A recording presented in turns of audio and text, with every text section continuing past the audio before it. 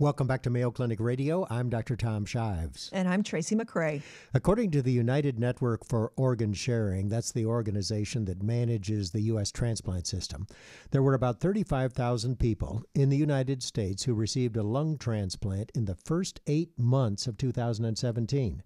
Now, that sounds like a lot, but there are still around 1,600 patients on the waiting list for a lung transplant. And there are actually more that could benefit if we had more donor lungs available. Mayo Clinic in Jacksonville, Florida, in collaboration with United Therapeutics, hopes to do just that, make more donor lungs available for transplant through a process known as lung restoration. Joining us on the telephone today to discuss lung transplant and lung restoration is Dr. David Erasmus. Dr. Erasmus is Medical Director of the Lung Transplant Program at Mayo Clinic. Welcome to the program, Dr. Erasmus. Thank you very much. It's good to be with you. Thanks, Dr. Erasmus, for joining us. You know, it seems like that there are more lung transplants being done today than previously. True? That is true, but there is also a shortage of donors, and that hasn't changed. And because more and more patients are being listed, there's definitely a shortfall. How many lung transplants are done at Mayo Clinic?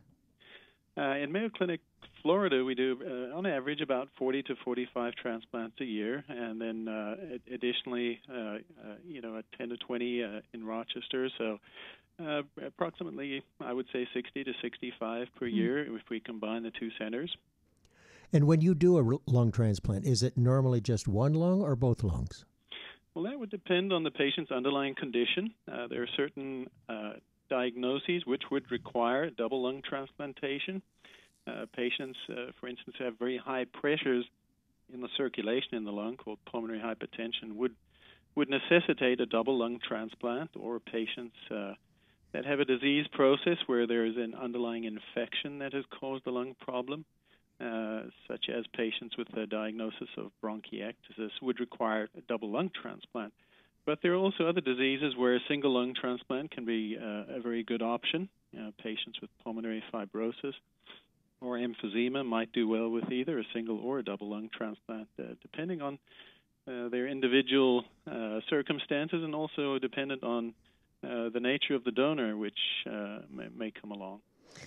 How often are donated lungs not suitable for use, presenting, of course, leading or helping with the shortage? Yes, if one looks at all the transplant centers across the nation, we see that approximately 80% of all donors, and we're talking about brain-dead donors, when we look at the statistic, about 80% of all those donors, the lungs are not utilized for various reasons, and in other words, 20% of all brain-dead donors, the lungs are utilized. Give us the most common reasons that you would end up doing a lung transplant. What kind of patients are these? What diseases do they have?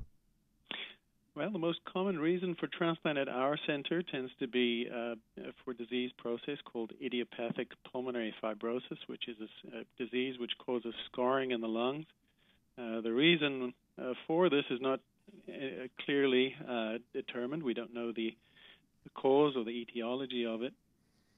But we also transplant a significant number of patients with end-stage emphysema, patients with bronchiectasis, younger patients with cystic fibrosis, and other patients who've failed medical therapy with pulmonary hypertension, which is a disease which causes the high pressure in the circulation in the lung.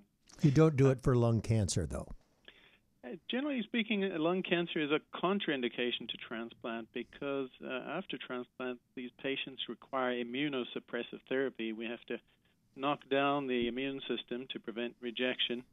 And there's always a chance in somebody who has lung cancer, even if the cancer is removed, that there may be cancer cells elsewhere in the body.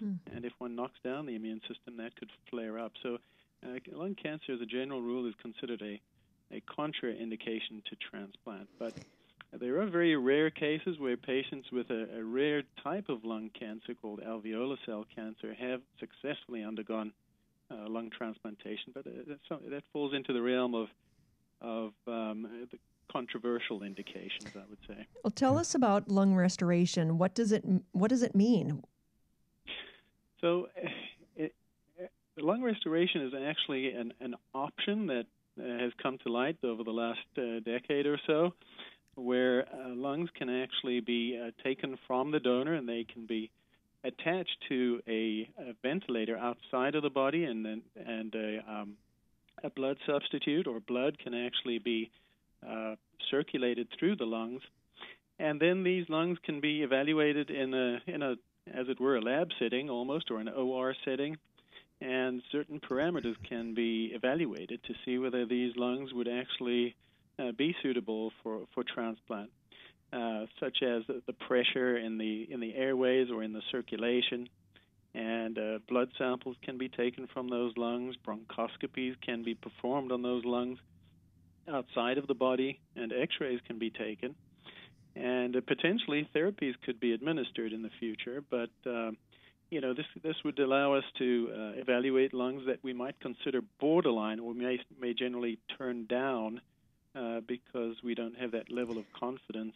So you're making a donated lung healthier? We could potentially make them healthier and also have a better evaluation of these lungs. Sometimes the lungs, after brain death, become flooded with fluid called pulmonary edema, and if one puts these lungs on a circuit with a high protein content in the what we call the perfusate or the blood substitute, that actually draws the excess fluid out of the lung tissue into and can actually improve the function before transplant. So what you're really doing is a lung checkup to see if the lung itself is suitable for transplant, and in the future, you hopefully may be able to refurbish that lung so it will be able to be transplanted. That is true. This is technology that is not new. It has been utilized at various centers around the country, but at the moment is available on a humanitarian use device type of protocol with a given transplant center. So it does not yet have IRB approval for use outside of a tightly controlled protocol. But the center that really pioneered this work, at least with the system that we're looking at using, has been the Toronto group, and they've had very successful outcomes so far.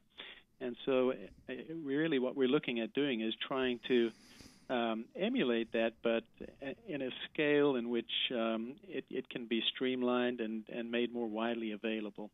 All right, so and you're actually building a lung restoration center in Jacksonville, right? That is true.